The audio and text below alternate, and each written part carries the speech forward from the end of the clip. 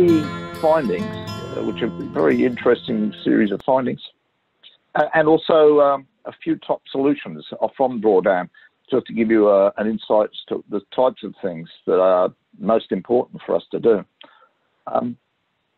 So that's where we'll go. And then at the end, of course, will be a question for you all to have a think about and contribute on. So I've shortened this to one slide. The reason that for the need for Drawdown is that CO2 has always been, well, always during human habitation of this planet, has been in this range here, from about 200 parts per million to about 300 parts per million. It's gone up and down with the ice ages. And the temperature varies almost perfectly in line with the CO2 content of the atmosphere. So that's happened over the last 800,000 years for sure, and humans haven't been on the planet that long. So the last 800,000 years have got ice records that show this fairly accurately. I'll go up beyond that, and that's where we are now with over 400 parts per million CO2 alone, but the trace gases that also give us global emissions. I have this interesting feature where if I brush my phone the wrong way, it turns on the music in my earpieces from my phone. A handy feature when you're running, but not so good when you're talking on. Yeah. So, yeah, we're up around 500 parts per million when you take into account the trace elements in the atmosphere, the equivalent greenhouse gas effect, which is way beyond our normal level. It's very lucky that we live on a planet that is very slow to warm or slow in human lifetime terms, but it's not slow in geological terms. It goes up and down quite a bit, but much slower than it's currently going. Anyway, so we've got to somehow stop adding to this, which is what we're doing every year at the moment. We're adding 3 parts per million, roughly, every year. At the present, slightly less this year, which is a really good thing, but still a lot will happen next year again if we're not careful. But we've got to stop putting that in, and stopping putting that in isn't going to put it back down to here all by itself. That's my concern. We know some ways of avoiding putting things in, and we're working hard on that front. Some not as hard as they ought to be, but we are working on it. The issue is, how do we draw it back down? How do we get that CO2 level back down to where it ought to be? And will nature fix the problem for us? And I've looked at a few graphs. This is the Carboniferous period. Over millions of years, Mother Nature managed to bring down over 30,000 years, an average of 1 part per million reduction. Oh, sorry, that was per 30,000 years. Over 90 million years was the period that most of our coal was made. Mother Nature managed to get it down by 3,000 parts per million. So it can be done, but like 1 part per million in 30,000 years, it's not real quick compared to us putting it in 3 parts per million per year. So yeah, that's not real brilliant. Maybe Mother Nature can do it quicker. So looking at the last few 100,000 years, based on ice records, which are pretty accurate, the best that Mother Nature can do, you can see it can drop CO2 quite quickly for short periods. It can drop it a long way over longer periods. If we look at that, that's 100 parts per million over 40,000 years. That's not real quick. That's only 1 part per million reduction every 400 years, compared to our 3 parts per million in 1 year. It's not really quick enough, is it? If we take just a very quick, short burst on this graph, now this is very approximate because this graph is pretty granular at that level, but assuming that over a certain period from one dot to another on this graph worked out to be 670 years based on this, because these are thousands of years. We're talking about here, hundreds of thousands of years. That works out to be about 1 part per million reduction in 33 years. But it's only for a very brief period, and it's not 100 parts per million drop. So I don't hold, and this is a period when humans haven't destroyed all of the forests, put wonderful concrete jungles all over the best, most fertile land that we have, next to rivers, next to sea. So, yeah, not real confident that Mother Nature is going to fix this problem by itself. So we need a plan to reverse global warming. And this man, Paul Hawken, who's more a writer than a scientist, just knew some scientists. And each of the scientists he knew had different thoughts about their own technologies, but nobody really knew the answer to, well, what are all the technologies we need and how much of each one and what impact would that have? And so he pulled together a team to identify what we needed to do, what were all the good things that we can do, and what it would cost, and what the benefits would be, and whether we can actually solve this problem with all of them. So I've just basically summarized this slide. I should have come here earlier, shouldn't I? So the thought is, though, halting emissions is achievable. And the estimates and expectations that they used are, I think, fairly realistic. The book tells you about what those expectations are. But it's not like we're expecting to switch to 100% electric cars in 20 years or whatever. It's actually expecting, I think it's only 50% of all cars by 2050 will be, I forget the exact figure, but like it's a realistic sort of hope that we might get the bulk of cars switched in that time. And the same in most of the other estimates that have happened. And this original book was published about 3 years ago. They just published a review earlier this year called Drawdown 2020. And in it, they very boldly state that we can avoid catastrophic warming with the climate solutions in hand today. And I'd love to believe that they were true. The things I've seen haven't given me that feeling to date. But the figures show that, well, yeah, and I'll show you quickly those figures, show that maybe, just maybe, if we can do all of the things that are suggested, we could, in fact, achieve drawdown.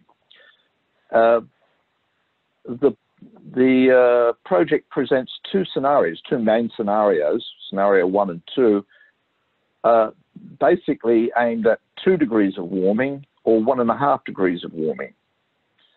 And the difference between those is just how much of each of these technologies we implemented, how much we can implement, you know, how quickly we can implement those things. And so this is the curve that we need to stop. This is where we're currently heading. And it's interesting that this is an exponential curve that has kept going up even after Kyoto. Our industries and what's been going on around the world has continued exponential growth up to this point in time. So it's really time we've got to turn this around. So we have to implement a whole pile of stuff. I'd like to think this is possible. This is turning it around, moment of drawdown, about 2045, 2046. Can we do that? And these are the things, some of the things that we can do it with. I'm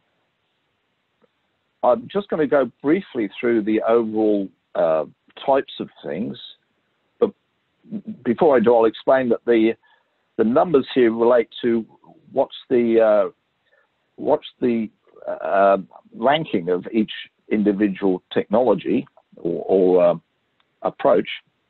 So this is number 42, and that is taken into account from solution or scenario 2. Scenario 1 is slightly different figures, and the order of things is just slightly different. But that's so this is number 42, and it would reduce the amount of emissions over the next 30 years. Between now and 2050, it would reduce things by 8.7 gigatons if we can just protect the forests to a certain level, much more than what we are now. And interestingly, the wetlands and composting, these are all things that help. And overall, if we can protect our ecology a little bit better, we can in fact reduce our emissions so much more in the longer term as well. To put things in perspective, we currently add about 36,000 gigatons, beg your pardon, 36 gigatons of CO2 equivalent to the sky every year. So that puts these sorts of figures into perspective. These figures are over 30 years, and the 36 gigatons is 1 year. So that's not that 36 is for the whole of that 50-year period. So building cities, alternative cement, glass, cool roofs, and so forth. These are all fairly low ranking, although the cement is an important one. Water distribution, managing waste, recycling, electric vehicles, one that's close to my heart. Unfortunately, it doesn't rank all that highly, but number 27 is not too bad. For electric cars, or electric vehicles overall, and trucks.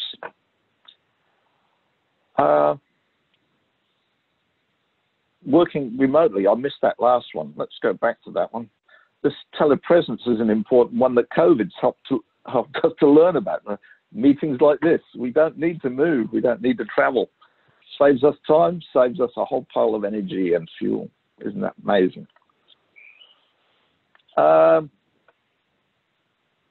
Then there's different forms of alternative energy, and I've not put the top ones in this one, but there are a number of different forms of energy sources that we can use. Energy of scale, again, these aren't the very top ones. And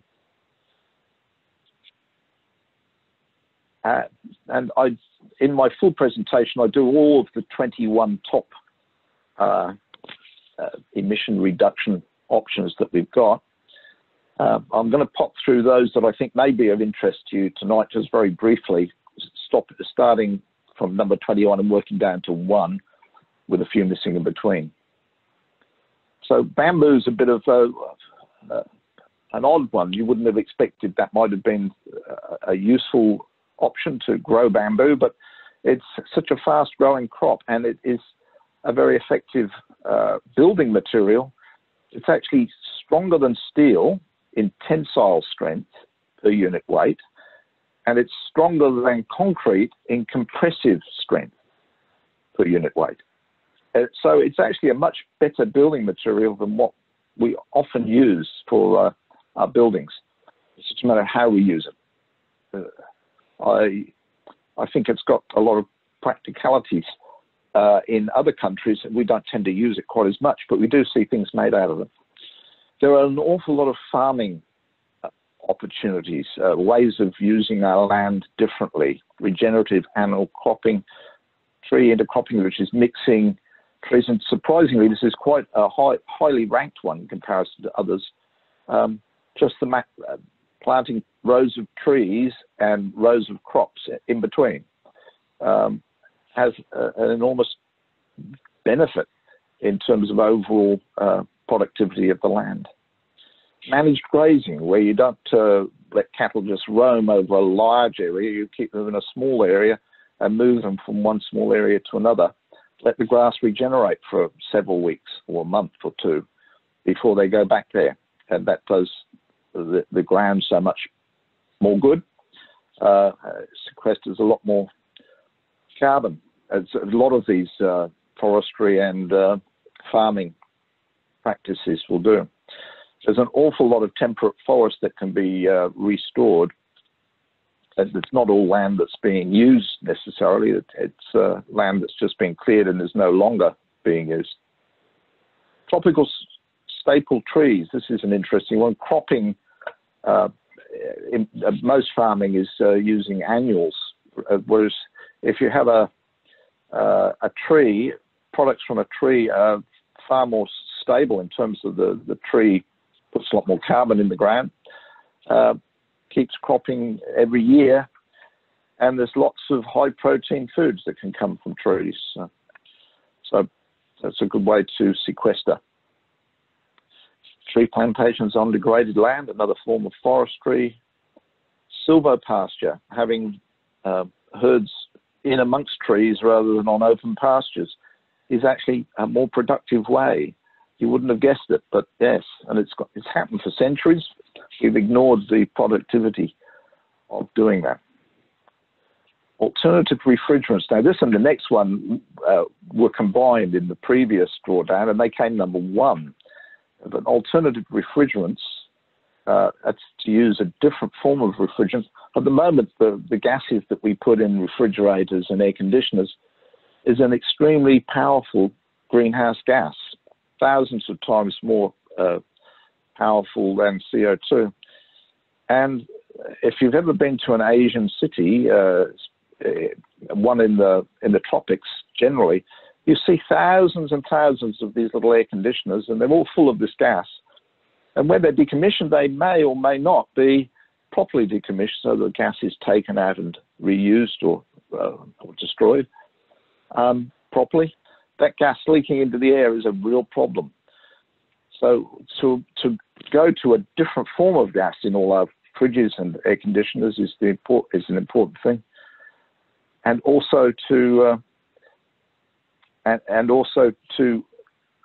manage the gases that we get out when we deconstruct. And you would have thought a place like Australia would be doing that. So when we decommission an air conditioner these days, you'd think we'd save that gas, make sure it didn't get into the atmosphere. Sorry, there doesn't seem to be.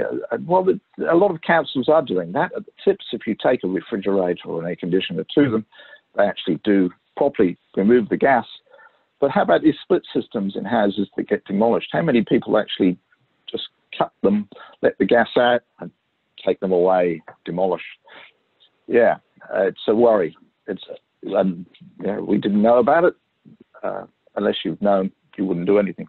I better move on. Distributed photovoltaics, solar panels on individual home roofs. The really interesting thing here is that having your power on your own roof is enormously effective, especially when you don't live near a grid. This family who live on a grass island in Lake Titicaca found it really good. But it works in Australia too. You would think of remote communities, they're actually much better off with their own microgrid, using their own power, than they are trying to connect to a grid many thousands of miles away. Improved clean cook stoves. Now, again, this might apply, you wouldn't think, to Australia, but like when I go for my walk in these evenings, I'm upset by the smell that I get, all these smoky wood fires that people have going, that, hey, it might seem like an effective way to heat your house, but it's not really very good from a pollution point of view. There are more effective ways and cleaner ways of heating and cooking, and the cooking is more in the undeveloped world. The problem there is they often use cooking fuels that are not very healthy to burn. Forest restoration, it goes without saying, number 6, tropical forest restoration. It's very high on the list. Plant-rich diet. This is the one that I mentioned in the promo. Now, you would think that shifting to 100% meat-free diet would be what we'd expect that we could all do. Yeah, well, I don't think we're going to get society to change that much. But if we just balance things up, at the moment, the biggest meat-eating countries in the world, or per person, probably the USA and Australia, and there are probably some European countries with pretty big meat eaters too. But apparently the worst case of any country is somewhere about 90 grams of meat protein a day on average. We need to reduce that to about 45 grams of meat protein per day on average across the whole world. So all those who are currently not meat eaters are welcome to start eating meat if they want to that level. So it's not really an enormous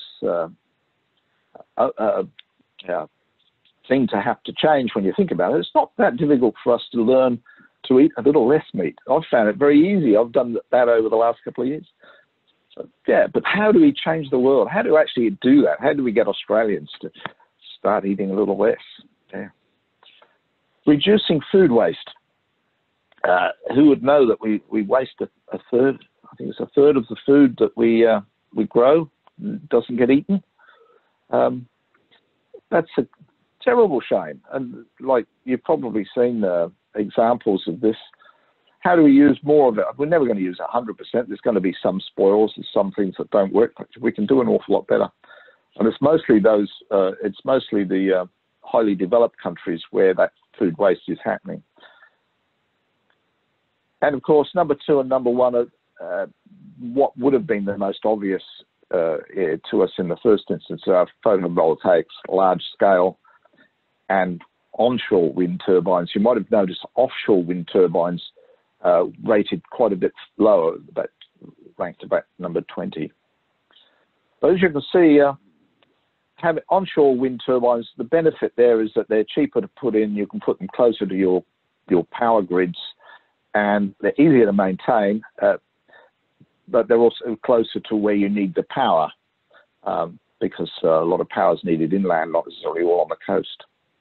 And that's an enormous amount of gigatons that we can save. That's like at least four years worth over the next 50 years. So they're the sorts of things we need to put in place to really conquer climate change.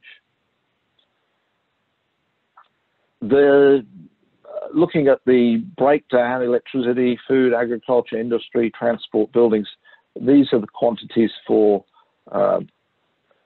both scenario 1 and scenario 2. There are these are technologies that reduce our sources. There are sinks, land sinks are the basis of that, where we need to put a lot of carbon back into the ground. And to improve society, of course, the big elephant in the room is that our population growth, and to have health and education to the point where we have better family planning, better education of young ladies, so that they the trend is that more educated people tend to have fewer children, and so that's the intent, to try and reduce our continued growth. Sorry, I missed that last point. Of the total sum of all of these technologies under scenario 2 is 1,576 gigatons saved, as compared to 1,080 gigatons that we would put into the air otherwise at the current rate, assuming we didn't keep increasing. So if we can stop increasing over that period, we'd be that much better. Well, you get the idea anyway. It's more than we need, and it's actually taking the curve downwards, which is where we need to be. So the key insights, and I've got a little bit over time, I'll go briefly through these. Drawdown's own insights here are we can reach drawdown by mid-century if we scale these solutions adequately. Solutions are interconnected, and we need all of them to achieve this. So we can't just focus on one, he's saying. They will contribute to a better, more equitable world, but a healthier world. You think about it, all of the emissions, most of the emissions are combined with unhealthy things. Our skies are so much clearer now since we've had less transport, thanks to COVID. That shows what we could have if we had electric transport for everything. Our atmosphere could be like that all the time. Savings overall significantly outweigh costs, but there are upfront costs, let's face it. We must accelerate these solutions. We're not doing them quickly enough. Emissions towards zero are one thing, but we also need support to support nature's carbon sinks. So it's not just zero emissions by 2050, we have to continue beyond that. We need to widen our lens, look at all the different options that are available to us. We have to look for accelerators. All individuals and institutions need to participate in this. There's no one rule for one and a different rule for another. And it will take an immense commitment. We need to make possible, we need to make the possibilities a reality, as they say. So, interested in your thoughts on this. CCL is all about solutions. We don't look at problems, we look at solutions, is how we like to present ourselves. And so our current main solution that we choose to promote is carbon fee and dividend.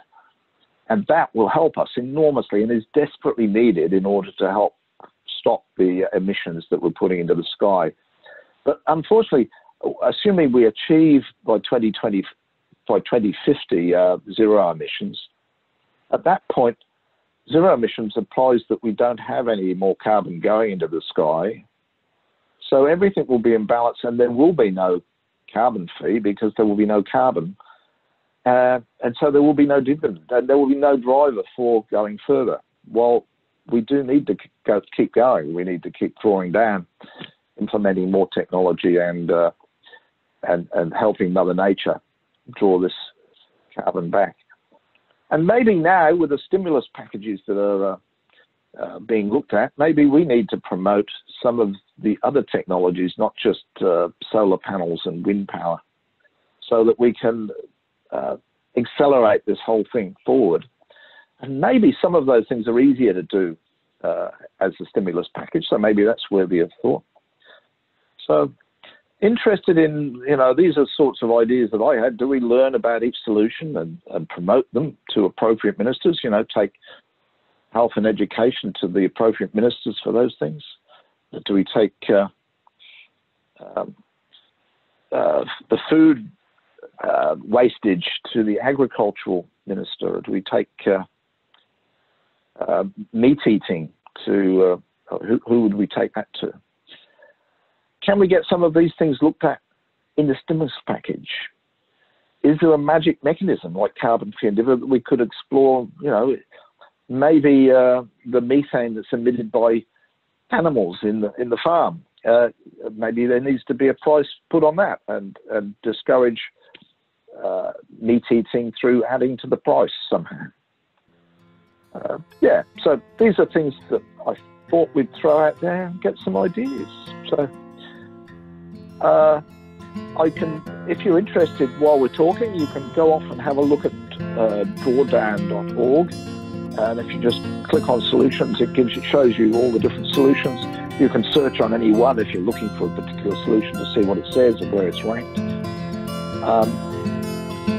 So you might want to take down that reference there, drawdown.org, and it'll take you to, you can click on solutions from there.